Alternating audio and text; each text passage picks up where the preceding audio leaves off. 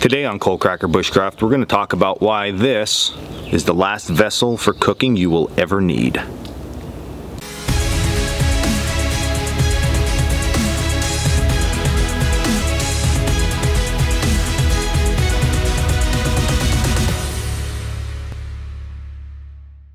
Alright, so the seriousness is over. We are honestly talking about Dutch ovens. I'm going to teach you some tips and tricks, some ways you can utilize this that you might have never thought of before, some features to look for if you're going to get one, because to be honest, cast iron Dutch ovens play a huge role in bushcraft cooking. And if you have one and you know what you're doing with it, you can make any meal you could ever want. Okay, so we're going to just start with parts of the Dutch oven, things that I think are important. Again, this is from my experience out here cooking over campfires, cooking for groups, things like that. So let's start with the lid. Now, you're going to see there are two different style lids that come on cast iron Dutch ovens. Some are domed and some have this lip. I think that buying one for overall use with a lip on it like this is more important, okay? The reason why is, and we're going to get to this here in a second, is we want to be able to put coals on top of the lid to help cook downward when we are cooking. So this rim allows the coals not to slide off. They just lay on top nicely and you're good to go. It also serves as another purpose coming up, but for now I would highly recommend get one with a lip. Now the next thing is you can buy Dutch ovens without little legs on them. Again, I like them with legs for two reasons. So these legs now create space between the bottom of the Dutch oven and the ground in which it is sitting on. This allows us to put hot coals underneath and not per se have to have the hot coals directly touching the bottom of the cast iron, hence not burning our food.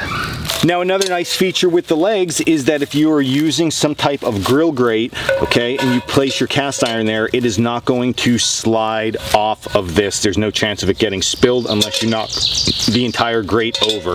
So those legs act as a little safety device in there to keep this from moving around. And if you're utilizing this cast iron in other ways that you're going to be putting pressure on the sides or anything like that with scraping, again, it's not going to slide around, it's stationary.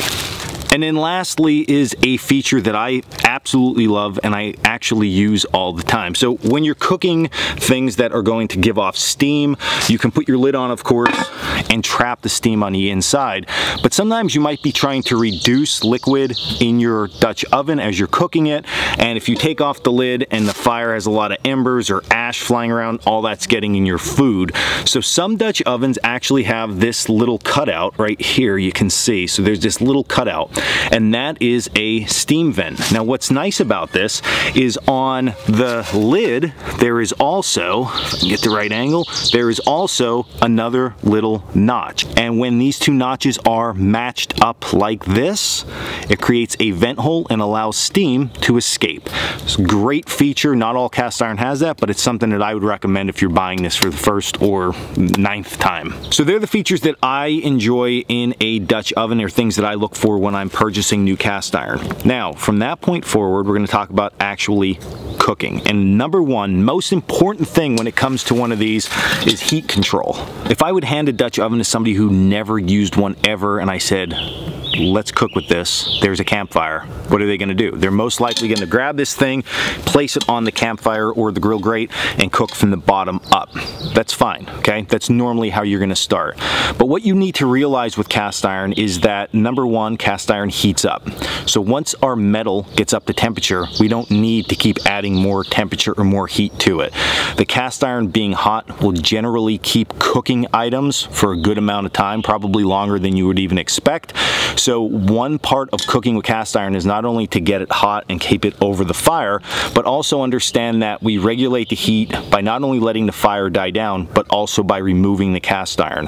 When you remove it, the heat that's already in the metal and the metal heated up is going to keep cooking your items, so you need to take that into consideration. The second part of heat control comes with this lip that I was talking about. Heating items just from the bottom will not cook a large variety of the things that we would possibly cook in here. Think about biscuits. We put the biscuits inside, we start heating them from the bottom. Generally, the heat won't work their way all the way through and cook the top of the biscuit and make it golden brown like an oven would, just because it's just coming from the bottom. So we can combat that. We can utilize the top of this Dutch oven by placing hot coals on top of it. When we do that, the top cover is going to get hot, radiate heat down, and cook the top of our food, no matter what that is, be a pie or, like I said, biscuits. And then lastly is, how do we maximize the use of our cast iron? So generally we think of a pot and we think, okay, we're gonna just put liquids in here, bring the liquids to a boil, and that's it, much like our stovetop. But you need to really look at this vessel as an all-in-one everything. So we think the morning you're gonna make bacon and eggs. You can really easily just put this over the campfire, heat it up, put your eggs in here, cook your bacon in here, and do everything you need. You don't need to carry a separate pan if you have one of these. It's like a common sense thing, but people overlook it all the time. They think, I don't have a pan, I only have my Dutch oven, there's nothing I can do. You can cook everything in this thing. Now, if you're cooking 2 or 3 or 4 things, okay, you can cook your bacon and eggs inside here, and then we can take our lid and flip it this way, okay?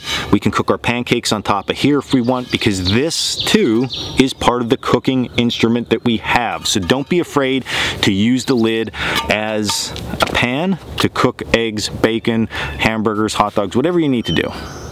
But I mean, if you're cooking hot dogs, they probably should be with a stick over the fire. Who doesn't love that? Now, onto one of those funky things. If the campfire is being used up for other purposes, let's say there's a lot of people camping and everybody's doing their own thing and you want to cook something up, okay, that you would normally cook on a pan, but you have no option, or maybe you don't have a grill grate that you can set down and put your lid on top of. In that case, what I would recommend doing is taking a bunch of hot coals and actually putting them inside your Dutch oven and then placing your lid upside down on top of your Dutch oven, just like this. You can move that off the campfire.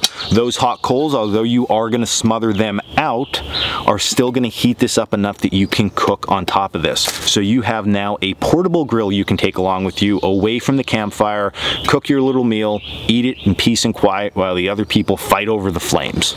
Now, going along with that, you can also place down the lid this way, okay, if you're cooking something like pizza, and then you can place this over the top of the lid, okay?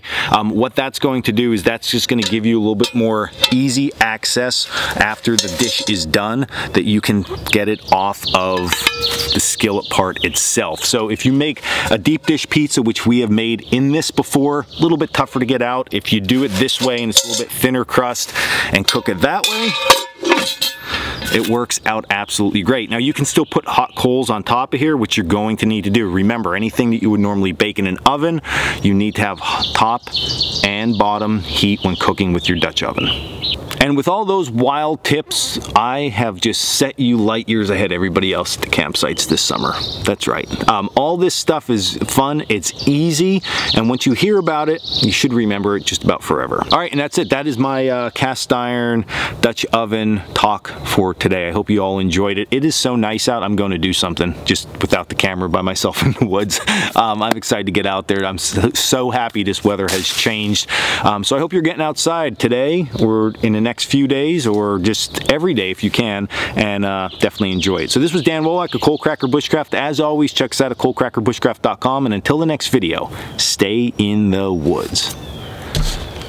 Whoa, wait, before you go, you know I wrote my first book? That's right, Bushcraft Kid, a comprehensive guide to all things bushcraft. Great for beginners to learn new skills, great for advanced individuals that want to go and touch up on skills, or maybe you forgot some of those things over the years. You can check this thing out, reference back, and get yourself right back on page. So you can go and pre-order this thing on Amazon. I have the link down below, and once you do that, then you could stay in the woods.